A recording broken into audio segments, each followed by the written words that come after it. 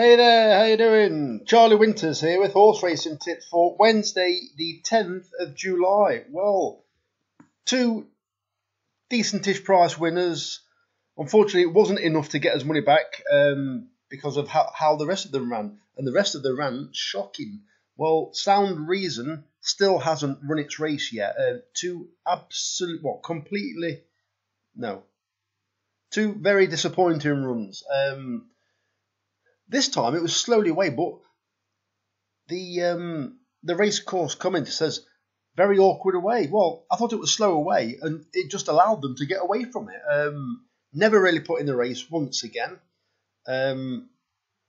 Never involved. That was it. Coast wasn't given. It wasn't the best away, and he had to nudge it along, and there was quite a good pace on, and then the good pace was flanked by another horse that took the pace on and cut across. So it was shuffled back, but I expected it to weaken away because it tends to like to make the run-in. So I definitely think, what I think they'll do with Coast is, I think they'll run it again somewhere like Wolverhampton again. And I think they'll get the handicap mark down, and then they'll run it at Lingfield. So keep an eye on it, or I'll try and keep an eye on it. But I do think they'll now start running at Wolverhampton again because it prefers Lingfield. So let me get into Wednesday's selection. So if you listen to this part, of course I haven't said anything yet, as in like selection wise, but it's absolutely bouncing off the roof at the moment in Nottinghamshire. I'm expecting it to be the same throughout the night at Catterick. I think the goers are going to be really slow tomorrow. So I've gone for horses that I think will be fine on the going. It's just they've got angles where you can give these horses a chance, and I'm going to explain why, but I won't go into too much detail. So I'm not putting any more money into the account. So it's £6.04 return, I think it was. So I've had a £6.04 bet. I've had a 17 pence each way, lucky 15, and not advised by Steve Cooper, but Steve Cooper, as regularly said, do not take the prices with Sky Bet. So I'm going to blame him. No, I'm going to follow him in, and I'm not going to take the prices. Thanks for all the comments today. And I've also had a 47 pence each way accumulator. So let me get into it. So the first selection is Muta Narsec in the 250 at Catterick, paying 4 places instead of 3.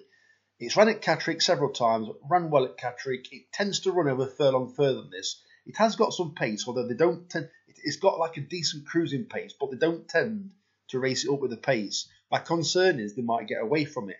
However, it will be guaranteed to stay. They will go, in my opinion, very quick because they'll all be desperate to grab this near side rail once they've come round the bend.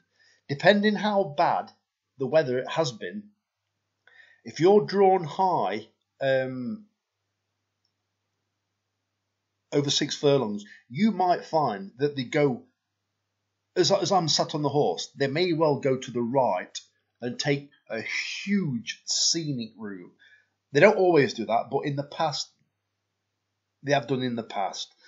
Muta Narsec, I can't remember what this one's drawn actually, but I'm not going to read too much into that. Basically, it likes soft ground, it stays further, and I think it's probably got the best jockey in the race, Christian Howarth. It's an apprentice race, and I think it's got a chance.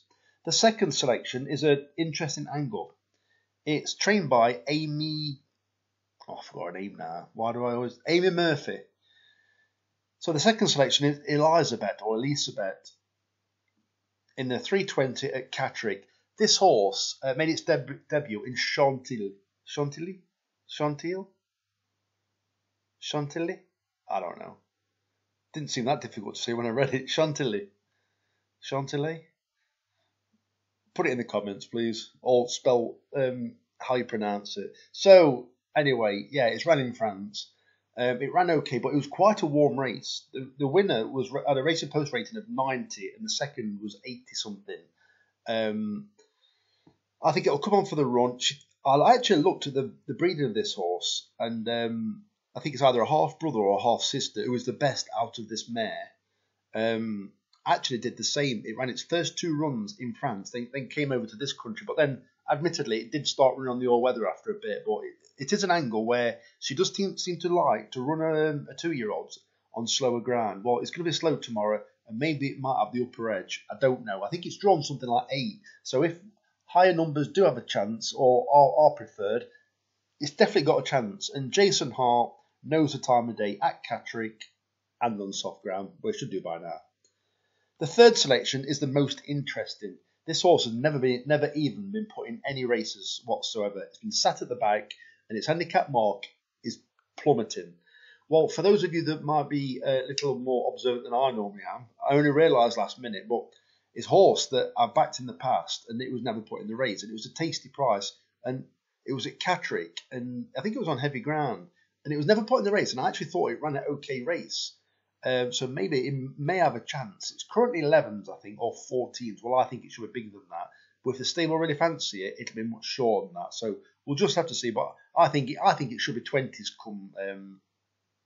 come race time. So it's Aknamara in the 420 at Catterick, paying 4 places instead of 3. And finally, one of the more, I'll say one of the more. I've going to pick 4, and I'm interested in all of them. So the fourth selection is Kindest Nation in the 455 at Catterick. Hoping there's not lots of non-runners in this. The ground could be pretty bad. It's got first-time cheek pieces, and it's ran well on slow ground in the past. It's owned partly by, I think it's Michael Owen or Michael Owen's Syndicate, something like that.